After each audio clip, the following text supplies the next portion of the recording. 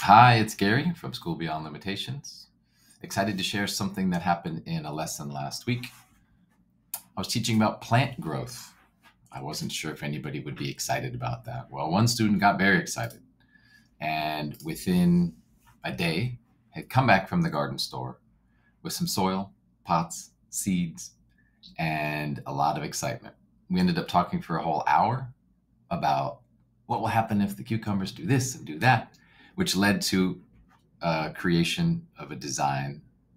Maybe it's a trellis. I don't know what to call it, but something that will help the cucumbers as they grow, make them easier to pick, keep the bugs away. And I was blown away by the enthusiasm, the zest that I saw.